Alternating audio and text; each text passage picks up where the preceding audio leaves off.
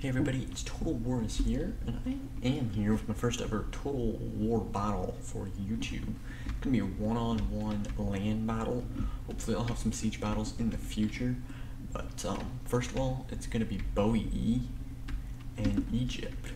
So starting with the Egypt setup over here, we're going to have some Borax pikemen and on both flanks. So then we have some Glacial Guard there and some Thorax swordsmen. With some Thorax swordsmen on this side as well. Then we have the Egyptian slingers and the Nubian bowmen. Some more Egyptian slingers out over there. Then the Carian axemen for a general, and it looks like we've got some royal peltas here in the background. I just see two of those as of now. Oh, okay. So that's what we can see of his army. I believe there is more here. You can see a Galatian royal guard materializing out of the trees. Then back across the way, we're going to have Boii. And it's going to be sword followers, actually 4 sword followers. They're going to have a level 1 chevron, and then it's going to be the Levy Freeman. They also will have a level 1 chevron, and they're going to be up on these hills on either flank. Very good defensive position there for Boii, and then some Celtic bowmen, and then 1, 2, 3, 4, 5, 6 Oathsworn. So very good. Oathsworn units, those are very good. So we have 6 of those. Very elite army then. As the sword followers are also a very good unit. And 3 more Celtic bowmen kind of in the back here, unprotected, saved by these 2 heavy horse back in the trees. Those are both hidden from the enemy. And then there will be 2 heavy horse over here as well. So it'll be interesting to see here, as Boii has a very defensive position here with hills on both sides. He's kind of defending between the hills. And gonna be nice if he can hold this position. It's very, very well done, as these Levy Freemen can give some resistance for those hills, especially with that uphill advantage. They could give some extended resistance for some time while he got some reinforcements to that. This one appears to be unclimbable, if I had to guess. It's quite steep. But also Egypt has a very good defensive position over here on this hill. With a uphill advantage, the bowmen would pelt them on the way with ammo on the way up, and your swords, mainly Thorax swordsmen, but there is a 3rd royal peltas that has showed up here, and your Glacial guard. So I assume there's a line entirely along there. Could engage them at the crest or at the very bottom of the hill, or along the slope of the hill. Sorry. Over here we have a heavy horse moving up. Gonna get intercepted by an Egyptian cavalry that came out of nowhere. And it's just looking at statistics here, we got heavy horse with a 42 melee attack to a 45. So 27 to 25, 10 to 15. I don't know. Just because I know how good the heavy horse is, I'm gonna say the heavy horse gets the better of that. But those Egyptian cavalry, actually pretty good. The heavy horse has a health of 90, while the Egyptian cavalry only has 80. Base morale is better for the heavy horse as well. So very interesting there. I'm thinking the Egyptian cavalry are going to get the better of that. Oh, we got some, the heavy horse, sorry. Now we have some more Egyptian cavalry coming. That's going to force the heavy horse to try and flee. But those lighter Egyptian cavalry, lightly armored, are going to catch up to that heavy horse.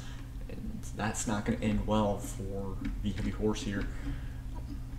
Doesn't look like Boii's even going to try to reinforce that with his 2nd line. He's going to move that up a little ways, but he's not hurrying at all. So now this heavy horse is going to be lost to those 2 Egyptian cavalry.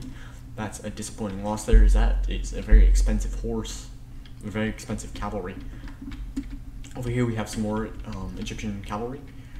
I guess it was just kind of scouting mission there, but got run off by that heavy horse, who didn't even try to pursue.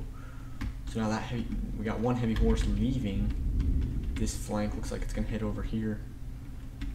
Very odd setup here with the cavalry for Boii very far out on the flanks there. Normally people would keep them close. If I was Boii, I would maybe put them here. And I guess here's pretty good. I would put them on my other flank on the crest of that hill, but that was up to him, I guess. Both troops maintaining a very defensive position, neither wanting to give up their strong defensive position. Now you do see some Levy Freemen here, moving up. Horse maybe get a foothold on that crest of the hill. I don't know. Now we have the Egyptian cavalry lining the hill up here.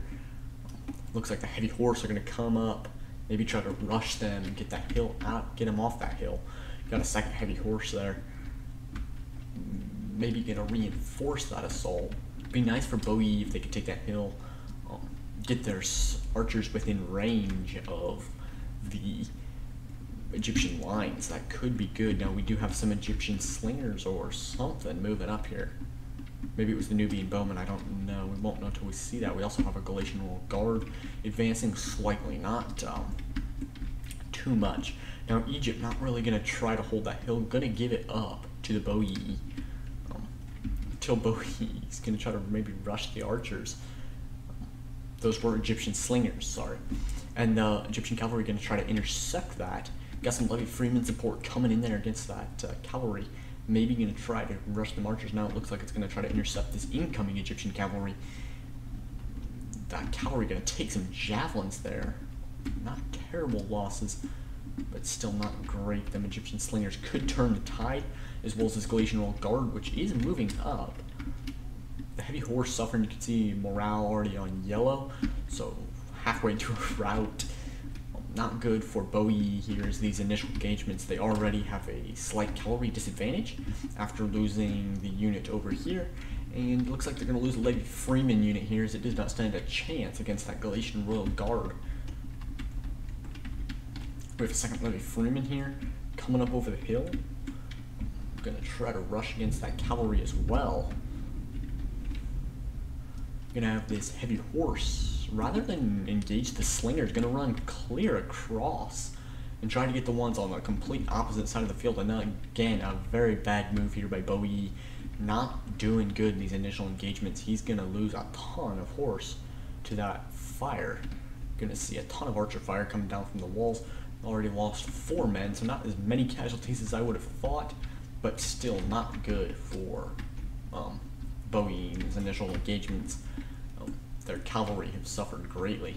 This Galatian royal guard going to turn the tide against that heavy horse, but this incoming heavy horse not even going to get a good charge. Bad move there by Boii once again to not follow through on that. Going to stop right there and now let the Levy Freeman fight that Galatian royal guard. That Levy Freeman does not stand a chance.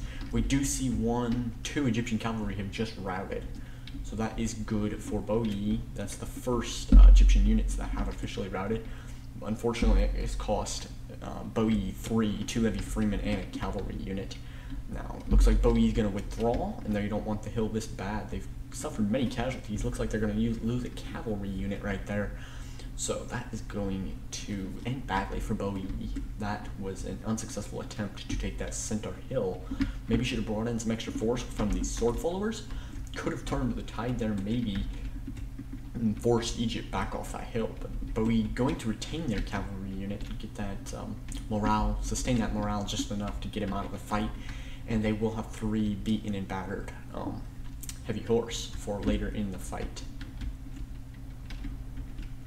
I see 2 Egyptian cavalry, 1 back here who has not engaged, still brand new, and an Egyptian cavalry here with 28 men left. Or no, sorry.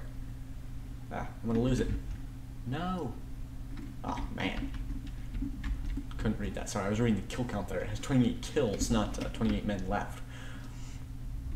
But I'm just gonna go out on a whim here. I'm gonna say Egypt has a severe cavalry advantage. Here it comes back. There's 47 men left, so it has over half of its unit versus just above half strength heavy horse, and 2 not even a quarter strength. That's not good.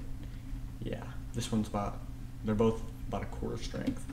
So painful there for Boii in them initial engagements.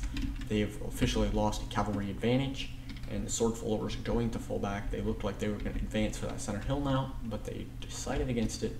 Now we do have some of the Egyptian cavalry lining up on the hill once again. Looks like Egypt's going to press their right to that hill with a Galatian royal guard standing up to stop any Boii, another attempt by Boii to take that center hill.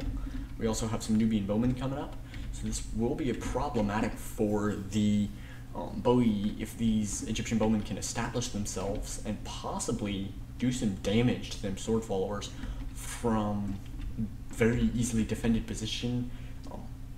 The range of the Celtic bowman is going to be 125, and it's going to be a range of 150 for the Nubian bowman. So the Nubian bowman could stay well out of range of the Celtic bowman and deal some massive damage to not only the bowman but also his swords. So we'll see how Egypt plays this. They could use this hill for the bowmen to really destroy Boii ranks. You can have a cavalry charge coming up out of the hill, coming up out of the trees. There are 19 men coming, and they're going to charge those slingers, it would appear. We do have some Egyptian cavalry coming down to hopefully intercept them, as well as some Galatian royal guard going to try to stop them. Looks like the Galatian royal guard are going to miss, and the Egyptian cavalry just aren't going to make it in time. The heavy horse is going to get through, get a blow on those Nubian bowmen, but it's not going to be enough time to rout the unit. Yeah, that's another waste of a cavalry unit there for Boii. They did inflict some casualties on the Nubian bowmen, but it looks like the Nubians are going to get away, as that heavy horse is now tied up with a Galatian royal guard as well as an Egyptian cavalry. They did bring the morale down to red, but it's coming back up so fast. It was not worth that. They've officially lost another 19 horsemen there for no losses to the Egyptian cavalry. I'm sorry, 2 losses to the Egyptian cavalry. So painful loss there for Boii, who now is severely losing in the cavalry sector. They do not have the cavalry to fight a flanking maneuver here by the Egyptians. So this could be take an interesting turn because of this. Boii could really suffer. The Egyptians could engage even now in Boii's amazing defensive position and encircle them with that cavalry advantage. So this will be interesting to see how Egypt uses their advantage of maneuverability to overwhelm these Boii. We do have the Nubian bowman coming back up on to the hill. Egypt really going to press his right to the hill and going to take that. Going to really force Boii to act. We see another heavy horse coming out. If I'm Boii, I keep this heavy horse in reserve. I do not want to waste. Don't waste these heavy horse. It's not worth it. This is a very expensive horse cavalry unit. You just don't want to waste it. So keep that in reserve. It looks like he's going to stop. That was maybe just to threaten. But these sword followers going to advance and then chicken out, pull back. They're going to take some fire to the back, lose 2 guys in the fire to the back, and that is painful. Is now they're going to lose tons of casualties to these Nubian bowmen up on the hill here. If they do not dislodge Egypt somehow, we're going to see that heavy horse coming up and intercepted by the Egyptian cavalry. Going to try to lure the Egyptians back to his front ranks within javelin range of the sword followers. Yeah, not going to work there. Now that heavy horse going to go back, take a huge blow from them archers, and going to rout with no kills on the archers. It looks like that Egyptian cavalry now going to try to stop them, and they're going to rout before they get even back to the ranks. The sword followers have went into shield wall, so this will brace them for a cavalry charge. It will also, I believe shield wall helps against missile protection. I do not know that for sure.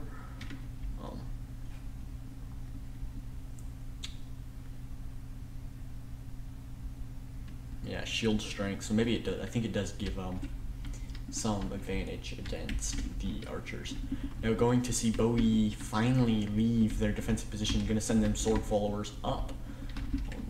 This one looks like it's committed, all 4 units moving forward as well as the Celtic bowmen, but going to take some fire from that hill. Never should have let Egypt take that. Now going to have the Oathsworn move forward as well. This is a all-out assault on that center hill before Egypt can get his defenses ready. But it does not look like Egypt was too prone to move up, as they've left the bulk of their army. I believe this is a solid line here. We just can't see it due to the trees. I do not know for sure. But yeah, they got that Galatian royal guard, the thorax swordsman, and the thorax pikemen staying back rather than trying to take that center hill. as well as a majority of their archers. I believe 3 of their archers now. Doesn't look like Egypt's going to put up any fight for the hill even. Defenses weren't ready or something. They're going to pull completely back. Oh wait, they're sending a royal peltas up, so they will try to intercept at least one of the sword followers. Now the sword followers are going to come in on the royal peltas from the flank, it looks like, but going to change their minds due to the heavy amount of archer fire that would be coming to their backs. Going to send the sword follower here into the peltas instead. The Galatian Royal Guard also going to turn around, but going to take some heavy archer fire. This Galatian Royal Guard, 250 kills. So good job by Egypt there. He fought the Levy Freeman, so maybe not quite as impressive due to the lack of unit quality that they were fighting, but still on any unit to get over 200 kills takes some skill. So good job with the Galatian Royal Guard in Egypt as a whole. Now we've got the sword followers engaging here. Charged. It doesn't not look like they have shield wall on, so they did get that charge bonus. The Galatian Royal Guard already getting the upper hand on that fight, but these Celtic archers moving up to point blank range, firing straight up and back down into that Galatian Royal Guard. That's going to turn the tide of that fight if Egypt lets that sit. That's going to be painful. We've seen Egyptian cavalry taking some fire there as he tried to charge the Oathsworn and maybe changed his mind. Looks like he's going to kind of catch the Oathsworn there on the side. Going to go completely around. Boii completely oblivious, not even going to send his cavalry to intercept. Now, looks like that Egyptian cavalry could rout as they take some fire from the Celtic bowmen, but they're going to get some kills on the Celtic bowmen before they go down. Boii completely oblivious to what's happening here, moving some Oathsworn up, not even paying attention to the Egyptian cavalry, wrecking his archers. This could prove a game changer from this Egyptian cavalry if Egypt could get not only a cavalry advantage, which I believe he lost in that charge because that unit is rendered almost completely useless, but a archer advantage. This could be a game changer depending on how this goes right here. And it looks like Boii is now found out, and they're turning the Oathsworn back around, as well as the cavalry, and that's going to end that killing spree from the Egyptians. The Royal Peltas going to get slammed by those Oathsworn, who I believe are the better of the two. 48, melee attack 62. I don't know. Their weapon damage is better, while their melee attack not quite as good. Boii got the Oathsworn got the better charge bonus. Yeah, the Oathsworn are definitely the all-around better unit. But here, a Thorax Swordsman gonna get eaten up by that Oathsworn as well. Good job by Boii to finally use his superior infantry to gain an upper hand here. We do have a sword follower who's getting rear charged by that Egyptian cavalry, as well as held place by the Royal Peltas, and that's gonna be painful as he's gonna lose a sword follower. 72 kills, so decent amount of kills, but again, not great for the price of that unit. That unit, I believe, is 760 denarii. I assume that's how coins are ranked in this game, how money is ranked as a whole. Okay, the Royal Peltas is going to take a javelin fire there and get charged by the Oathsworn, who are, again, the better. Now the Oathsworn is going to get warded off by that pike, the Thorax pikeman, who Boii clearly does not want to engage. These Thorax swordsmen in the center, 41 kills and climbing against a sword follower with 92. So that sword follower went down with a decent amount of kills, but not quite what I would expect from the price. Mostly because of bad use by Boii. We have one sword follower left here with only 66 kills. That is the only sword follower I actually see on the map. So all the mediocre infantry for Boii is gone. Now these Thorax pikemen taking some fire from the archers, or the Celtic bowmen. Good job to use the Celtic bowmen, kind of keeping them in the brush here. So I believe Egypt has one cavalry unit left right there. But Egyptian cavalry would be kind of hard for them to get that, but they should be returning some archer fire, I believe, if you want to keep your pikes, which are a very expensive unit and a very formidable unit if used in the correct way. So looks like the sword follower is going to go down. The Galatian Royal Guard are going to give chase, but going to get countercharged by the Oathsworn here. So good job there by Boii to intercept that Galatian guard. Unfortunately, did lose the sword follower anyway. Now, a 4-axe swordsman putting up resistance to this Oathsworn on the hill, but the Oathsworn definitely the better unit there, and that 4-axe swordsman going to rout already, morale in red and now wavering, so not looking good for that 4-axe, who is just going to get overrun again. Another 4-axe, but this one has some archer fire in support, as well as some carrion axemen, which are a very, very good javelin unit, much like the Royal Piltas, but not quite as good in hand-to-hand. But yes, that Oathsworn maybe not going to win due to that heavy javelin fire. Here we get a Galatian guard beating out the Oathsworn here. This Oathsworn struggling to get the upper hand, despite some kind of, I don't know, which is better. It looks like the Oathsworn's better because of a level 1 chevron that it has there. So maybe a better unit, but it has taken some casualties, 187 kills, so clearly only 96 guys left. So yeah, that is going to go well for Egypt. It's going to be the first major victory against an Oathsworn, but unfortunately it looks like it's going to cost him a good portion of his Galatian rule guard, as them Oathsworn will fight to the death. Now, the Oathsworn have charged, wow, 243 kills. They've charged them carrion axemen. Looks like another Oathsworn firing into the backs of the Galatian Royal Guard over here. And now the Galatian Royal Guard going to get rear charged. Okay, we got some archers even, some slingers, sorry, getting charged by the Oathsworn. So good use of the superior infantry here by Boii to really overwhelm his foe. Did not stand a chance. Now this cavalry, the heavy horse, has officially rear charged those carrion axemen and routed them from the field. That heavy horse, 167 kills, so good job there by Boii to use his cavalry effectively for once.